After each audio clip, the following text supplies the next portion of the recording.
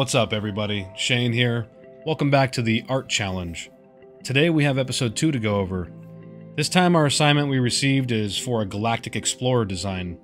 So today we will explore the process I took in creating this piece. And it seems as though the theme for my tattoo flash page is going to end up being space themed, which is pretty awesome since I love space in general, so that's pretty cool. So what you have seen so far is me trying to get a feel for how I want the overall composition to look and feel like. I kind of just started with the square that I ended up changing to a diamond, but then I skewed that diamond to a particular liking that I felt was unique to my idea of wanting this explorer to come out of.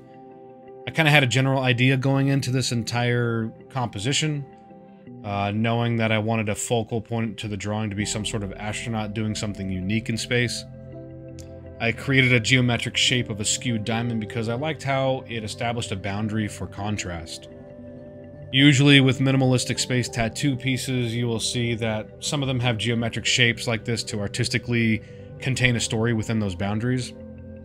I liked the idea of having a boundary set up because I can tend to get too ambitious and detailed with my designs, so this allowed me to focus more on the astronaut and his actions telling the story, while still being able to sense that there's a setting he's coming from. And before we get too in-depth, I did want to express my gratitude for those who watched the first episode of the Art Challenge, and also thank everyone who liked and subscribed. And for all who didn't see that challenge, I was given an assignment by ChatGPT to create a flash tattoo design, which ended up being a celestial mandala. So if you haven't seen that, please go check that out. In this episode, I was, again, given the assignment to create a Galactic Explorer flash design. And I kind of wanted to jump into a flash design and a flash sheet in general.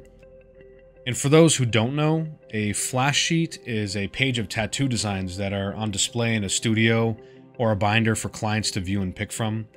They can usually serve as a gauge on what to expect to see on your body should you choose the design that piques your interest.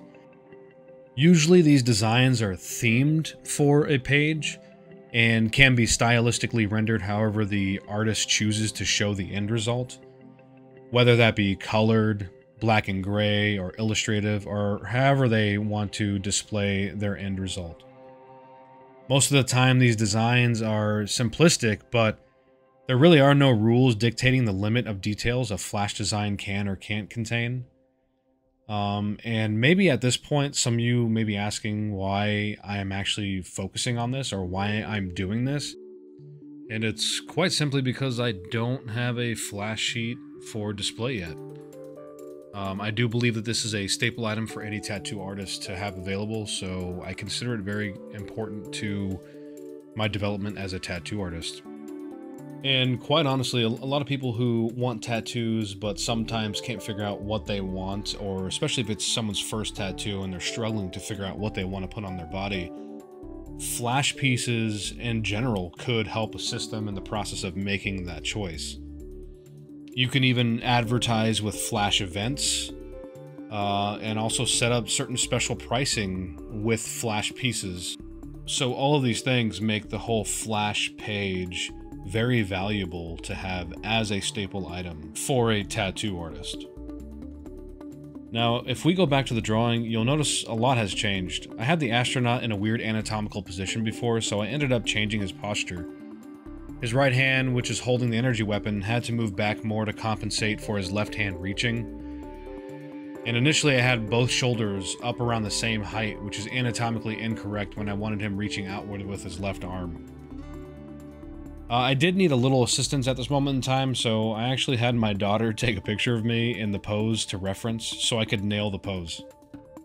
And I'm glad she did, because I was kind of struggling a little bit on how to make this look correct anatomically.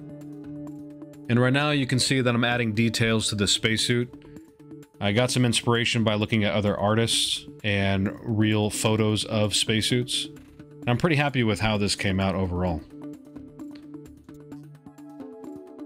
And right now, this is like a segment where I was kind of playing around with the background and other types of effects of maybe some things I wanted to entertain or to figure out. And a majority of the stuff I ended up scrapping anyway, but it's all part of the artistic exploration.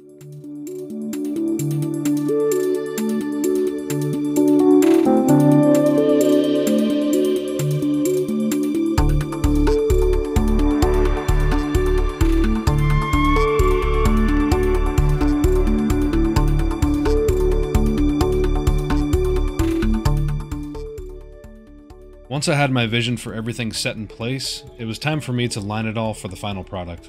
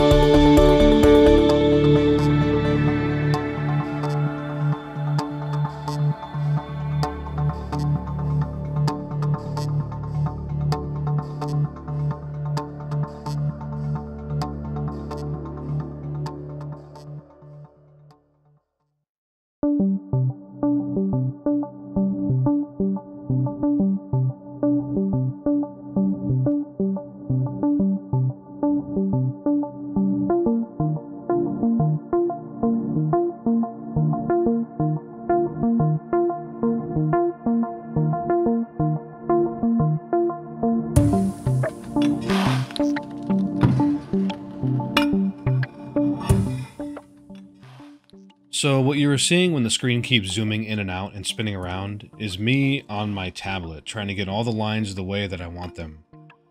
I'll zoom in to see some small inconsistencies and zoom back out to make sure they look good. Then I'll try to draw a line, and if it doesn't work at one angle, I will rotate the whole drawing to try it at another.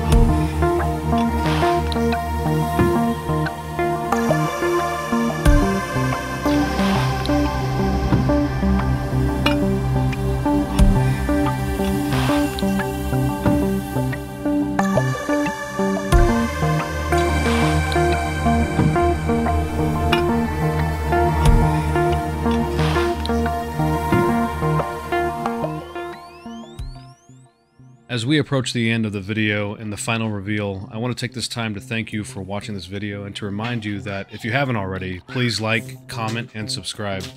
It does a lot for the channel. Also, if you want to suggest a flash idea for me to draw, then I'd love to hear from you, the Bebay community. Once again, thank you for watching, and I hope you like the final result that is coming up soon.